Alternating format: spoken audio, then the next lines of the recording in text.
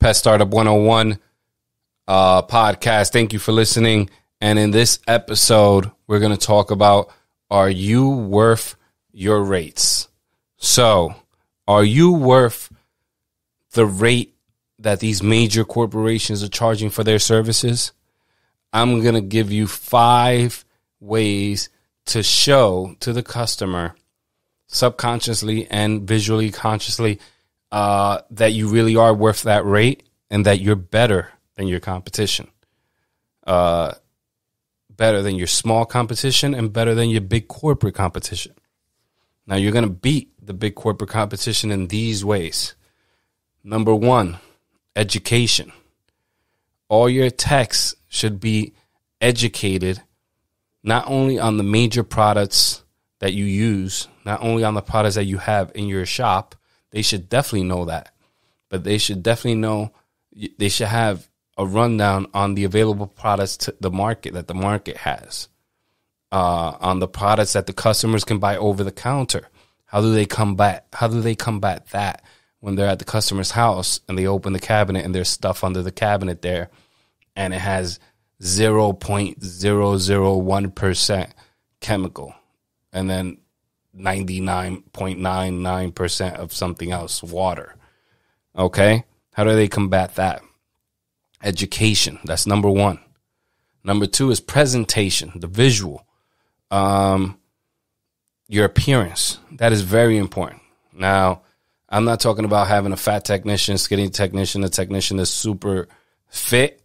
I am very overweight, but I pride myself in my appearance.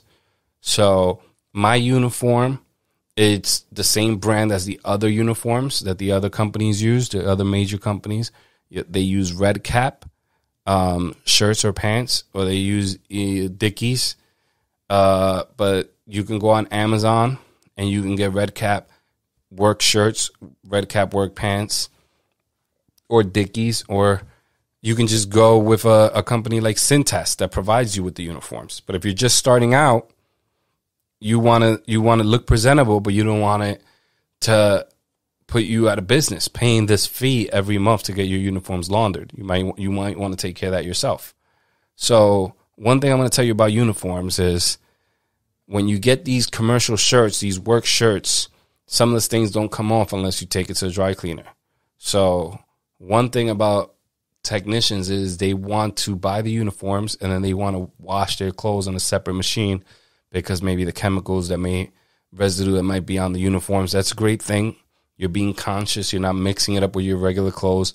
But some of those stains on your shirt, some of the stains on your knees from getting down and inspecting and doing exclusion services, which I'm going to talk about in another episode, and you're going to get those things. They're not going to come off. But when you get it dry clean, it works. So you might want to invest in dry cleaning, from time to time, get that uniform brand new. That's the second thing, presentation. So make sure you're wearing a belt. I know it sounds crazy, but there are guys out there that they start at a company, they say they forgot their belt or that they hate wearing belts and they're never wearing belts, or they wear a belt and the belt's not even tightly worn and the pants are still sagging. So that happens. Now, a belt, boots. Now, when you're applying chemicals, you should be wearing boots, work boots, and some people are still wearing sneakers. They say, the sneakers are black. They blend in. No one is going to notice. Boots are heavy. They're light boots. There are light boots out there that cost the same as heavier boots. They're not going to be as safe. You're not going to get the steel toe. You might get some light boots that have steel toe, but then guess what? You drop something on there, it's still going to, that metal from the steel boot can point down at your toes and chop your toes off. Look it up on YouTube. So invest in the safer boot, or avoid the steel toe and just get a light boot without steel toe and just be safe out there. Okay, that's another option. So that number 2 is your uniform. Number 1, education. Number 2 is your uniform. Number 3, paperwork. So when you meet a customer, or when they ask you for a quote, when they ask you for an estimate, when they accept your price and they're waiting for that paperwork. If you're doing it over the phone, you need to have a good program that emails them. Number one, it emails them quickly. A person doesn't want to accept the service and then wait 3 hours to receive a bill, to receive the work order. Hey, thank you for signing up with us. We're going to be there on this day. They don't want to wait 3 hours for that. Once you're taking their information, you should be putting it in the system then. Or if you're at a stop, you should have a program that has an app and that you can get in your car after you complete that stop and you put that information in right away and then they get that email. Okay? So number one, you can use, these are some options. You can use Square. With Square, you can create customers. You can accept payment. You can send invoices. You can send estimates. And you can book. You can select booking. Now, this is not, Square is for everyone. Coffee shops use this as a general credit card processing company. So it's not focused on pest control. Now, there are other programs that you can use. I'm going to say a few right now that you should look into if you're not using a program right now, if you're doing everything on paper. Gorilla Desk, Fieldworks HQ, PestPack, WorkWave, which is part of PestPack, Podium. Now, these are just a few that you can Google and go to their site, and they all give between 15 and 30-day free trials, 14 to 30-day free trials.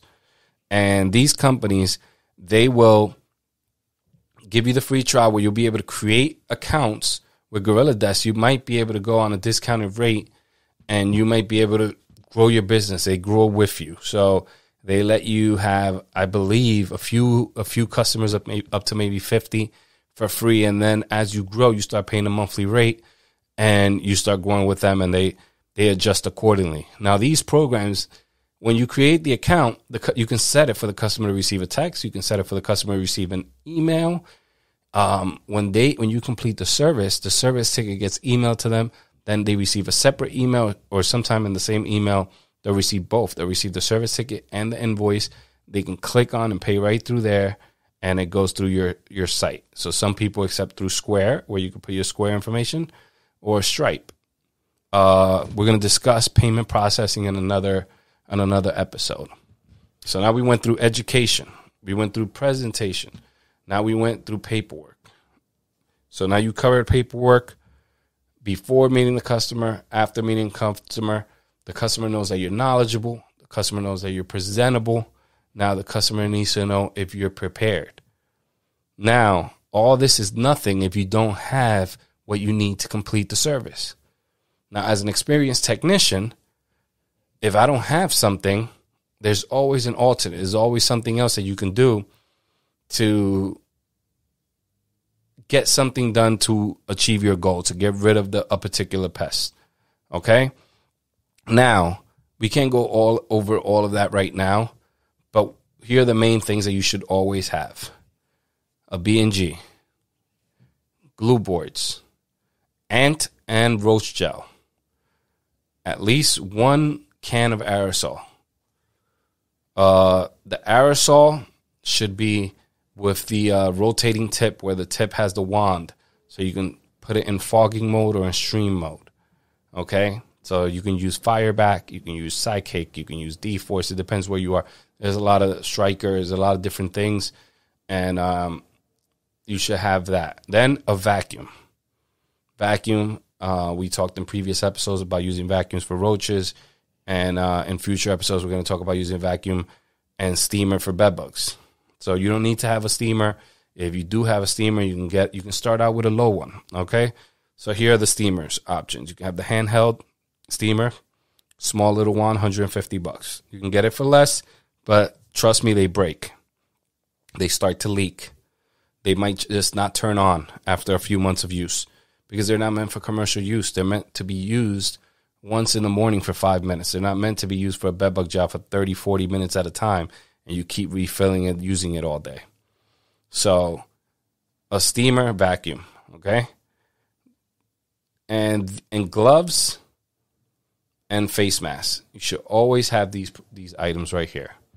Now that paired with uniform, with the paperwork, with the documentation, with the education on all the products that you have, all the products that the customer has, what's out there in the market.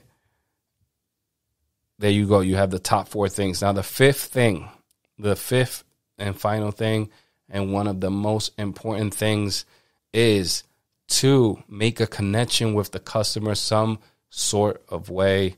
Do your best to make a connection with the customer. Please have them remember your name. Do your best to have them remember your name. Always say thank you. If they offer you a drink, you take it. If they're offering you a drink, just saying it just to be nice, you'll be able to pick up on the cues as you do this longer, as you stay on the field longer. You'll be able to pick up on the cues when they're just being polite and they're saying, hey, do you want a drink? Because you're really there to work. So you can't accept everyone's drink, because then you're going to have to use the bathroom all the time. And you can't keep using customers' bathrooms. So, but when they genuinely want to push a drink on you, when they're a older person and they're all by themselves, they tend to want to they want to push you a little bit harder for a drink. They might be a little lonely. You might have to carve out an extra 5 minutes to have that drink and talk. And, you tell them, hey, I have a couple of kids. If you have kids, don't lie, because then later in the future, they're going to ask and you're going to forget what the hell you said. So listen, you tell them the truth. You ask them about their lives. People love to talk about themselves. You let them talk. And then you say, it's really nice to meet you. I hope this problem goes away. I'll see you again next month. But if you need me, you can always call the company and they'll call me and I'll be right back. Okay. Have a great day. And then you give them the little warning. Hey, first 3 to 5 days, you might see some activity, but that's completely normal. But if you see anything after that, give them a call and I'll be right back. All right. Communication. That is very, very important. On a technical level, on a technician level, and on an office level. Major corporations, when you call a big company, you don't get to speak with your local branch. You don't get to speak with your technician. You can't have your hey, I can't call Terminex and say, hey, can you have Caesar call me? I need to ask him a question about what he did in my house. In small companies, you can. And in small companies, if you want your company to grow, you should definitely make that happen. You can't tell them, hey, you can tell them, hey, we can't give you the technician's phone number, but we can relay your message and he'll definitely call you within an hour, you give him a time frame. Or you can call, you can put him on hold, call the tech and say, hey, when do you want me to tell him you'll call him back? And then make sure the secretary calls that tech and reminds them, hey, did you call that customer? And keep that phone number written to the side to make sure you're on top of it. Communication is one of the main things. I've gotten so many customers because, hey, Terminex won't call me back. Oh, Terminex called me back after 2 days of waiting, and they want to schedule me out for a week from now. They called me, and I serviced them the same day, the following day. And this is with follow-ups as well. When they call after I get their money, when they call for a follow-up or anything, after they've been my customer for a year and I'm not getting any extra money out of them, and they call, it's still the same thing. If I have availability same day, following day, I don't leave it open for a new customer. I take care of the people I have, and we make it work. Half the time when you're taking care of a recurring customer, you already know their house. You've been there a million times. You know where to go. You don't have to stay there talking to them for 30 minutes before you start. They know you. You say hi. What's the problem? And you guys walk to the problems. Make sure you're always moving to the area. Sometimes they want to start talking to you for 30 minutes in front of the kitchen counter and the problems in the basement. No, walk to the basement. Oh, where is it? Oh, downstairs. Oh, let's go have a look. And then you talk as you're going down to the basement. And you knock 2 birds with 1 stone, okay? Don't make them feel rushed, but make sure that they make sure they know you're listening, but make sure that they also see you working, that you're not just standing there. All right. Thank you for listening. I appreciate you guys. Please be safe out there. Pest Startup 101 podcast. The visual for the YouTube is going to be coming out very soon, but these episodes are all going to be up. They're up. Some of them are up, but they're all going up on YouTube as well. As these episodes are released, they go up on YouTube. And I appreciate everyone listening and supporting and subscribing. Please comment. Follow us on Instagram, Pest Startup 101. All right. Thank you.